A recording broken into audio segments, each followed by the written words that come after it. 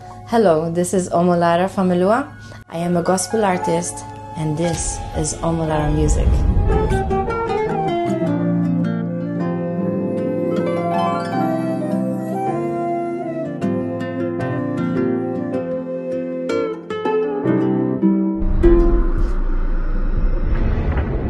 The Great I Am.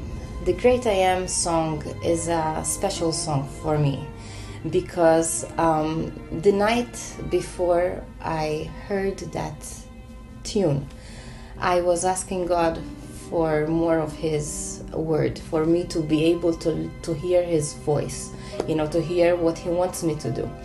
So after I prayed and I went to sleep, I just had a dream. And I heard this beautiful voice telling me, I am the great I am Jehovah Rapha. And after I heard that, I heard the tune, like a choir singing the first phrase of I am Jehovah Rapha, your healer. So when I woke up, I just quickly recorded myself, and eventually the song developed the way we hear it today. I am El Shaddai, God Almighty.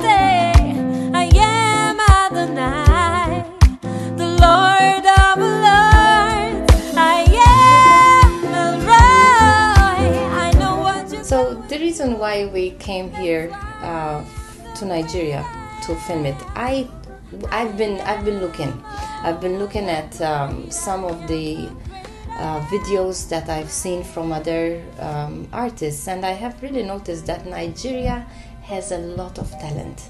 There's a lot of talent in this country, and I have to be honest, I feel comfortable with Nigerian people.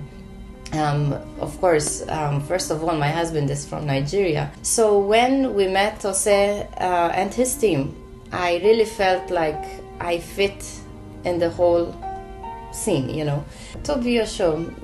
The first time I heard Tobi Osho, I was actually doing something in the room, and my husband was actually listening to him singing.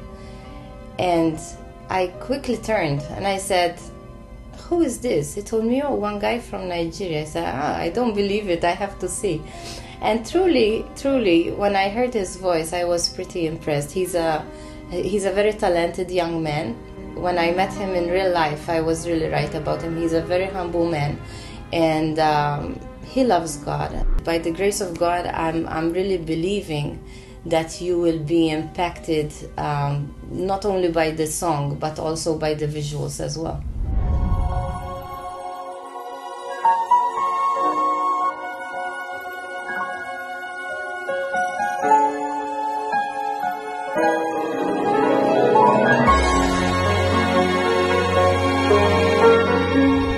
The reason why I chose gospel music is because growing up, my father actually, he's a jazz pianist. So I grew up with that environment of having music all around me, especially secular music, jazz music.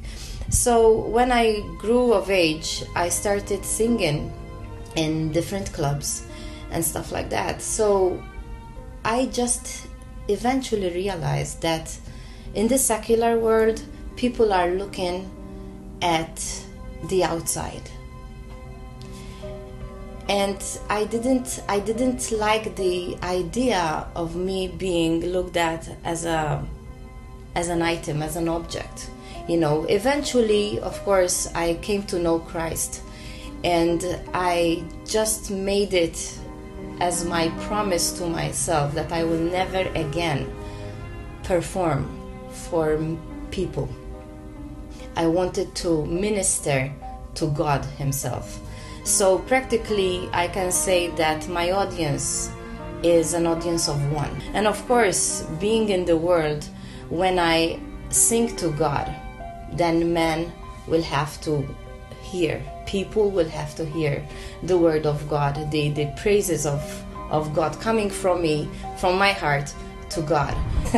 I think my husband is my #1 fan. Thank God for that. It's interesting because, I do understand, like, for example, even my own family, you know, music is taken as a hobby. They tell you, you know, don't go for music full time, you know, go for academics, which of course that is what I had to do myself. So coming in from another country, coming into his life, you know, with this idea of music, I don't think that it was you know, something that he would have said, oh yeah, let's do it, you know. But I really think that God really spoke to him, and he gave him the same vision that I have for the music, and now we're one on it, you know. He sometimes he's even more eager to do things more than myself. He pushes me a lot to achieve the goal that we have for this music. Of course, having my husband from Yoruba land, I can speak more of the Yoruba language than the other ones, and most of the time I can sing it more than I can speak it. So I can sing the song. Okay, let's do this. Ọlọ́run tó dá wọn òkè ìgbàanì, èyí ni mo fi ọpẹ́ mi fún. Ta ni wọ́n tún bẹ́ ga o bí kò ṣe Baba lókè? Ta ni wọ́n tún fi gbogbo ọpẹ́ mi fún? Ọlọ́run tó dá wọn òkè ìgbàanì, èyí ni mo fi ọpẹ́ mi fún. So the Igbo song would be Imela, Imela, Okaka onye kerua. Imela, Imela, Ezemo.